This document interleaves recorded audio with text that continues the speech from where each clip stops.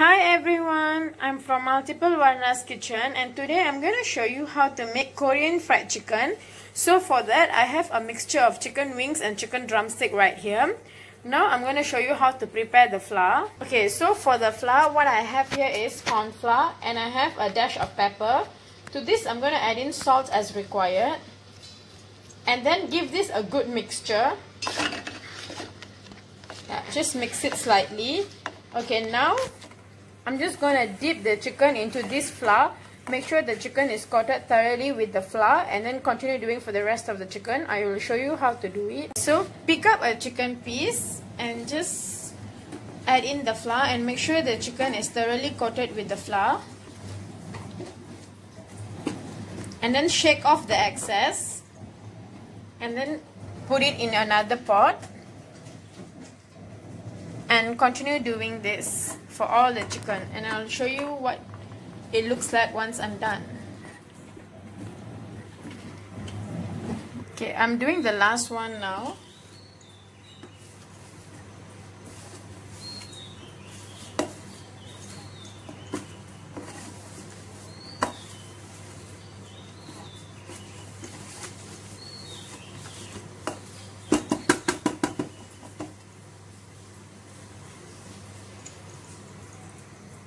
Okay, what I want you to do is, I want you to check these chicken pieces and make sure all the surface is coated with flour, because like you remember seeing some extra flour there. So if you need an extra flour for any of these chicken pieces, make sure you add them, and then that's it for this thing. Now we're just gonna heat up the oil and fry the chicken.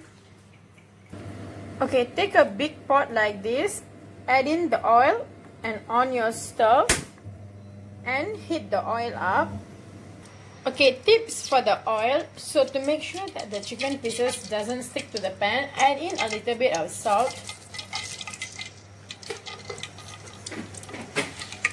And now my oil is hot enough, so let me fry the chicken.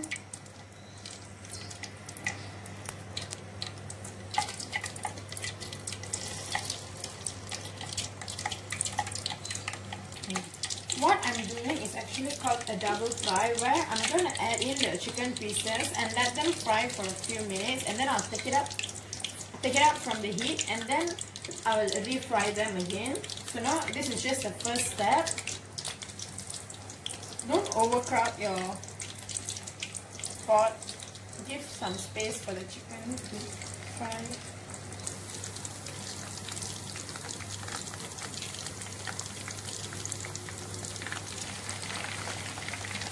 I'm just reversing the sides.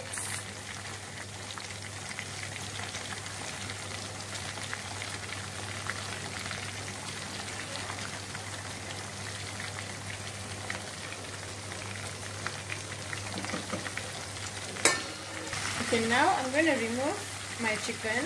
Don't worry that it's not fully cooked, because I'm going to refry them.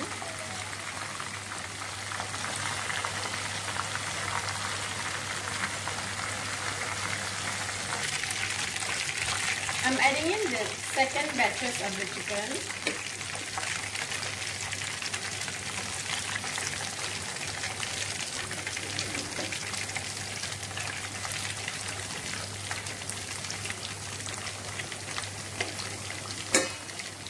Okay, now I've taken out the chicken pieces. Now I'm going to refry them.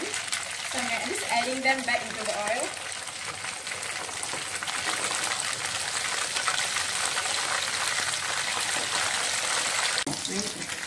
Okay, my first batch of chicken pieces has cooked, so I'm just removing them from the heat and transferring it here.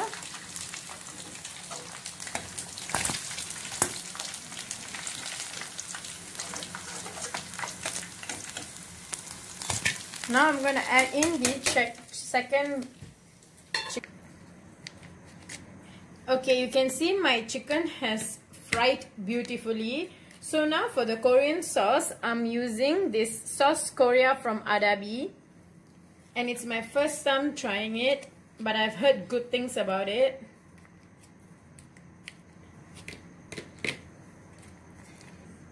So I'm just going to pour this over the chicken.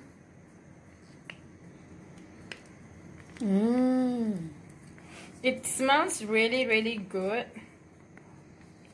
So I'm hoping that it will taste good as well. I know it's gonna taste really good, so I'm just making sure all the sauce is out of the packet. Okay, now I'm just gonna coat the pieces with the sauce. Just give them a mix. Okay, you can see how beautiful it looks. I mean, look at that. It looks really good.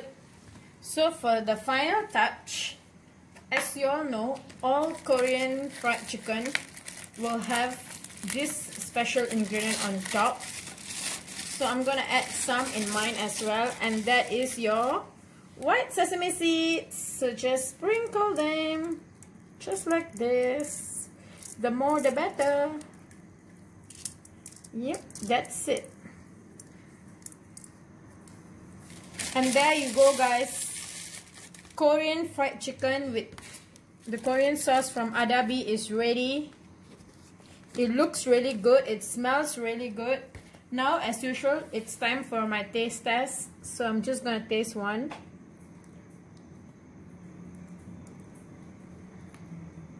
So I'm just gonna taste test this.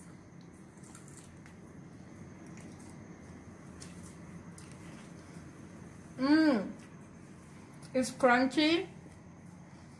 It's freaking spicy, but it tastes so damn good. I hope you will try this recipe at home. Do let me know in the comment section below. Let me know how it tastes once you have tried this recipe. It's very simple to make and it's very delicious. Share this video to your friends and family and subscribe to my channel Multiplewarnas Kitchen, and see you next time. Bye bye.